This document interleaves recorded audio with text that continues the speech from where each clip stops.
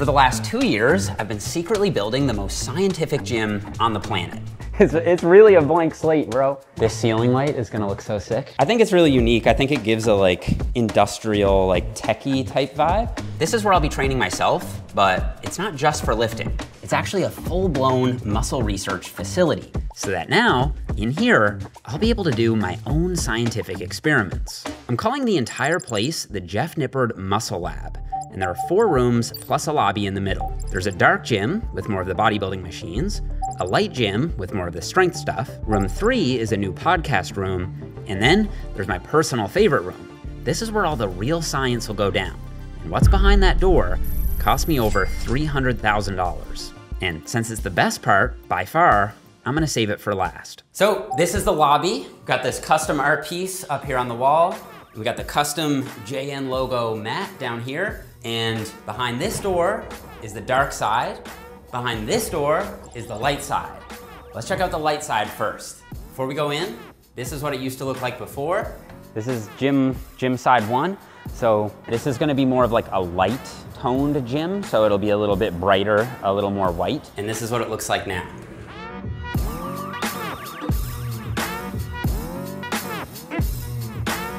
Before we start the tour, I just want to make it clear that nothing in here was gifted or sponsored. I just picked out my favorite pieces from brands like Alico, Atlantis, Prime, even an old school Precor machine. So the first thing you see when you walk in is the deadlift platform. And now that I have this gym, I have been getting back into deadlifting more, but my main exercise for my legs right now is right over here around the corner.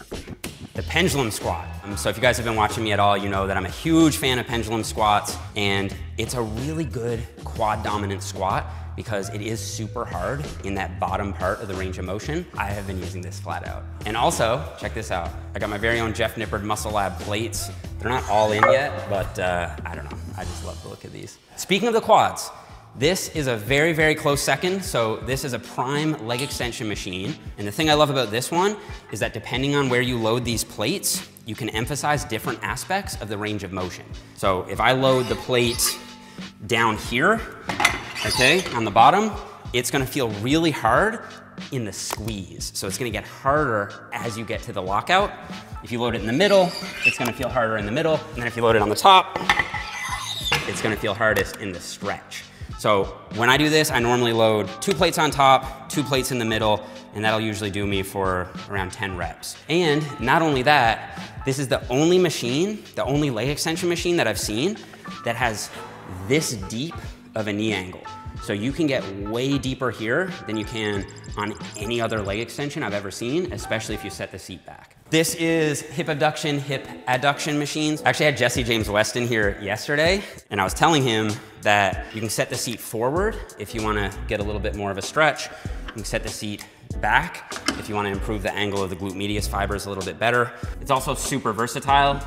So if you set it in here, you can do your hip abductions for the glutes. If you set it out here, you can do your hip adductions for the inner thighs.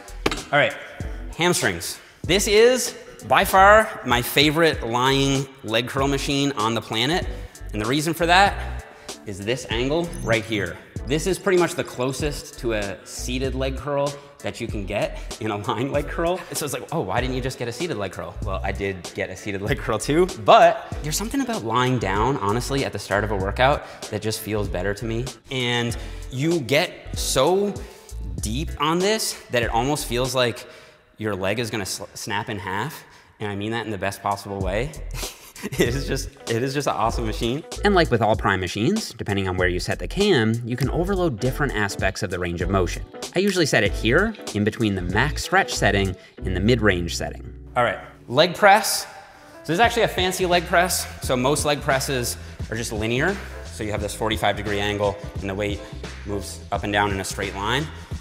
This one actually moves in an arc. It just feels a lot more natural, and I can get nice and deep on this one. Super smooth machine. Oh, I forgot to show you. This is one of my favorite pieces.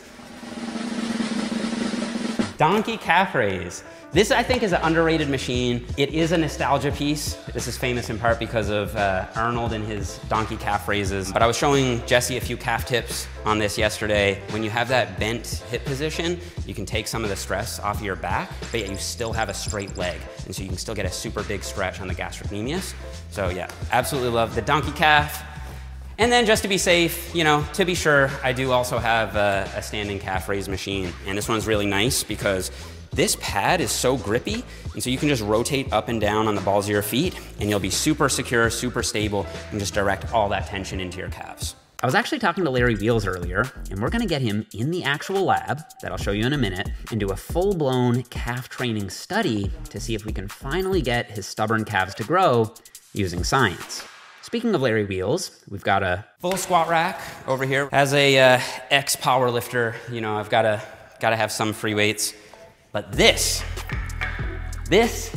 is probably my #1 glute builder right now. I do like a 1-second squeeze at the top of each rep because the hip thrust is one of those rare exercises where you're not really trying to overload the stretch. You're really just trying to engage your glutes. And so, yeah, squeeze at the top of all your hip thrusts. All right, obviously gotta have a Smith machine in here. And with a Smith machine, I'm really just looking for 2 things. One is a straight up and down bar path. So I personally am not a fan of the Smith machines that have a angled bar path. So I wanted one that goes straight up and down. And then other than that, I just wanted one that was really smooth. There's nothing worse than a Smith machine that needs some oil. And I've been using this one pretty much every workout too. You guys thought that was it? That's just half. We still got the dark side. So come on over here. You guys ready for the dark side? Let's go.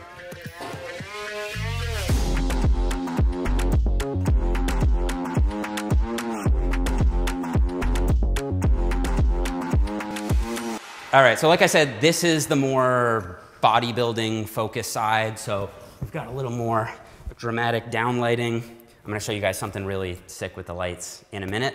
But first, I'm gonna start with my favorite piece over here. So this, if you don't know, is a seal row. This is one of those like old school movements, but I just think it's so good for smashing the mid back. So if you use this horizontal angle, you can get so much tension in your mid traps, in your rhomboids, and your rear delts. But then, what I love about this machine in particular, is you can actually change this angle. So if I wanted to make it more of a lat focused row, I could just bring the bench up and focus on driving my elbows down and slightly back, and that's gonna absolutely light up my lats. Also, check it out. We've got custom dumbbells with Jeff Nippard Muscle Lab on them. I just love these.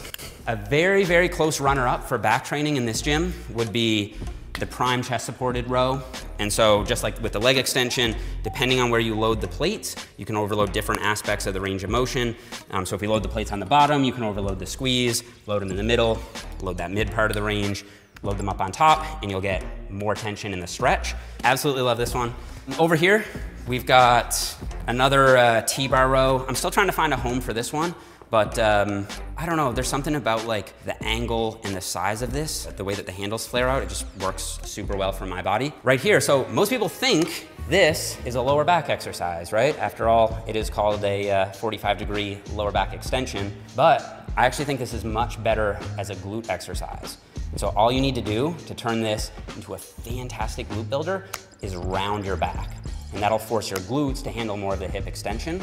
Like I've been doing this every week on one of my leg days, and I'll just do 12 to 15 reps with a plate held to my chest, and you will feel the craziest mind-muscle connection with your glutes doing this. So if you're sleeping on the 45-degree back extension for glute growth, it's time to wake up. Let me show you guys some shoulder stuff. Let's go here first. So this is a shoulder press machine. And some of you guys might be wondering, well, Jeff, why did you get a shoulder press machine? Doesn't that only hit your front delts? And don't your front delts get all the work they need from bench press? And shouldn't you focus more on your side delts? Well, the other day I busted out one of the many new scientific tools from the research room with my friend Will, where we hooked electrodes up to his front delts, side delts, and rear delts, and measured muscle activation of all 3 heads on my new shoulder press machine. The results really surprised me. What we found was super high activation in the front delts, as you'd expect, super low activation in the rear delts, as you'd expect, but also super high activation in the side delts. You actually had more lateral than front on the shoulder press. What? That's insane, because as soon as I stopped the set, I'm like, my side delt's pumped. Yeah. Then I hooked electrodes up to myself and got my own measurements and found the exact same thing. So I'm not saying that that's conclusive by any means, but it seems that at least for Will and me, a shoulder press is not just a front delt exercise. It seems to also really activate the side delts, at least more than what most people think. So I'm actually a fan of including a vertical press. Also for shoulders, I've got this standing Atlantis lateral raise machine over here. This is one of my favorites, super smooth, such a great range of motion, and just a really good alternative to cables or dumbbells. Will and I also did a little experiment for the rear delts. So we came over here and we did reverse pec deck, but if you guys are regular viewers, you'll know that I don't love to do these facing the machine like this. I prefer to sit more to the side, and that way I can get such a better range of motion for my rear delts. You know, if you face the machine, you're really only able to do half reps, because the full range of motion for your rear delts is from here all the way back to here. And so if you're facing the machine, you're only getting this aspect. It would be like doing bicep curls only in the top half and completely cutting out the bottom. So that's how I modify this. And when we did that and we measured muscle activation, we did see super high rear delt activation, as you'd expect. But also I found it interesting. There was very little side delt activation on this and basically no front delt activation. So yeah, really good rear delt isolation exercise if you're looking to bring up your rear delts. Okay, we've got a lat pull down, pretty standard here, really smooth. Over here, we've got a seated cable row. And what I like about this one is this distance right here.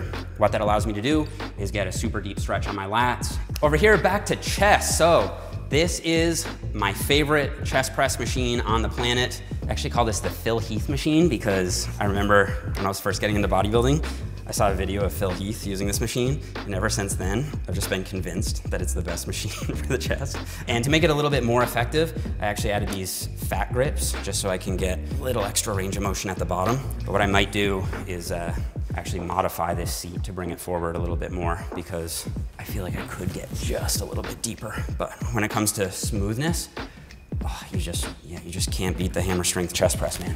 So good. All right, a couple more things. And then I'm gonna show you guys something I'm also super excited about. Okay, over here we've got a treadmill, whatever. This is, I think honestly, it's the best cable machine that I could find. It's called the Nautilus Human Sport Freedom Trainer. And the reason I think it's so good is that it's just so versatile. So you can set the cables to any height you want. You can move them in or out. You can do any kind of exercise from low, from high. And this one I use every single upper body workout. But you know what I didn't show you guys yet? The lighting in here. Check this out. We honestly put so much work into the lighting in here because I just want it to look as cool as possible on camera. And so we have a full panel in here where we can adjust all the lights individually, and every single light has its own dimmer. Let's just say we wanted to create a spotlighting effect for just like maximum shadows on the muscle.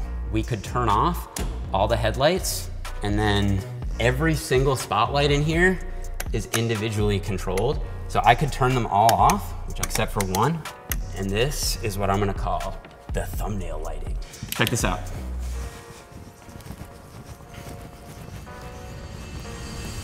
I just got 5% body fat leaner. It's actually insane the difference that lighting can make, but that's not it. I still need to show you guys the real purpose behind this entire project. This is gonna be the lab. Probably like some kind of muscle mannequin right here. And then I think I'm gonna put a sign that says Jeff Nippard Muscle Lab. This room over here is the Jeff Nippard Muscle Lab.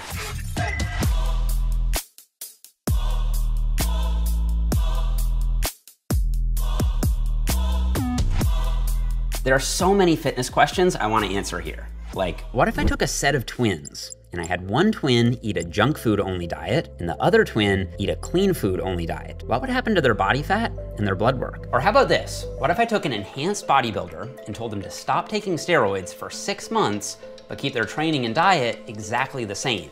How much muscle would they lose? I'm also excited to test things out on myself. Right now, I'm testing if I can get to single digits body fat and actually maintain it all year without going crazy. And I'm measuring my body fat, muscle, hormone levels, and everything else using the tools in this lab. This is a top-of-the-line DEXA machine for measuring body fat and lean mass. Some DEXAs are less precise, but this one has an error margin of around 0.5%. At my latest check-in for my fat loss experiment, my DEXA scan came back with a body fat percentage of 10.3%. So if I lose anything more than 0.5% body fat from here, this DEXA will be able to accurately pick it up. And DEXA is great for tracking fat loss, but for the muscle building experiments I want to do, it's not quite accurate enough. So I also got this brand new ultrasound machine, which can measure muscle thickness directly. I want to do an arm experiment where I train one bicep normally, twice a week, but I train my other bicep every single day for 30 days.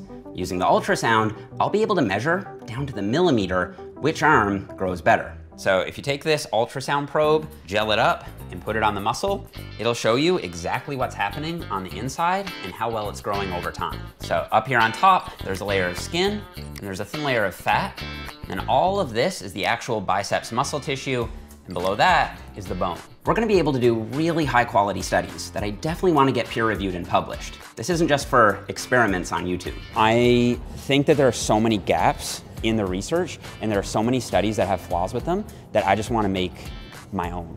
So now I can do that. I have the ultrasound, I have the DEXA machine, I can get however many subjects I can recruit to come in here. Bro, it's gonna be peer reviewed, it's gonna go in scientific journals. Like it's gonna be like doing a study, but just like this is the university, you know? But if I'm being honest, pushing the scientific field forward wasn't my main motivation for building this facility. My main motivation is to make high quality science more accessible and entertaining. The range of motion study that I did last year in New York, comparing full range of motion to length and partials, was actually the first ever exercise science study where the researchers were allowed to film the subjects. And even with that permission, we still had to blur out their faces, and since I'm not formally affiliated with the university, I still wasn't able to film them myself. So that was a bit frustrating, because I felt like I couldn't showcase exactly what the subjects were doing as well as I wanted to. Here, we're gonna be able to film every single subject in every study that I do, show you exactly what they're doing, show you exactly the gains they make. Like, just imagine how much more that's gonna help people connect with the science when you can actually see the subjects going through the protocol. Like, that's never been done in exercise science, ever.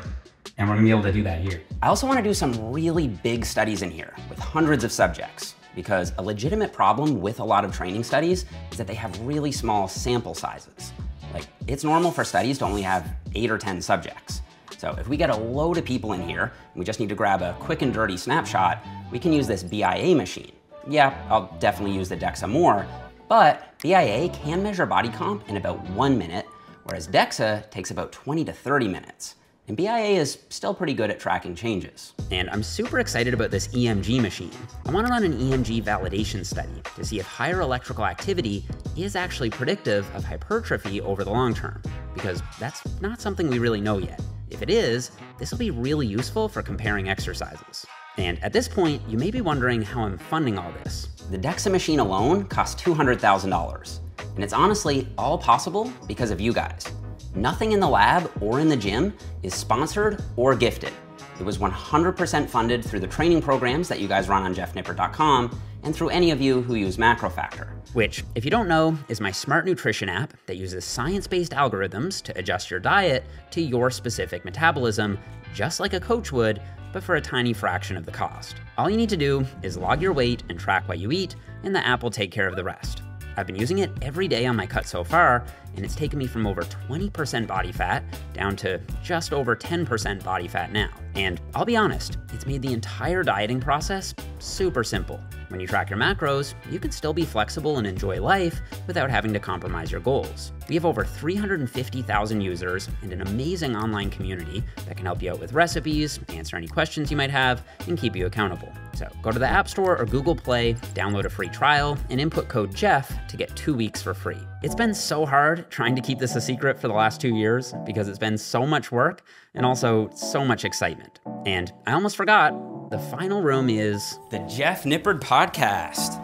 So My podcast is officially live. I did my first episode with my brother, Brad. You guys might remember him from the experiment that we did together where we both trained as perfectly as we possibly could for a full year. I'll put a link to that over here next to my head if you guys want to check it out. Don't forget to subscribe to this channel. Leave me a like if you enjoyed the video, and I'll see you guys all here in the next one.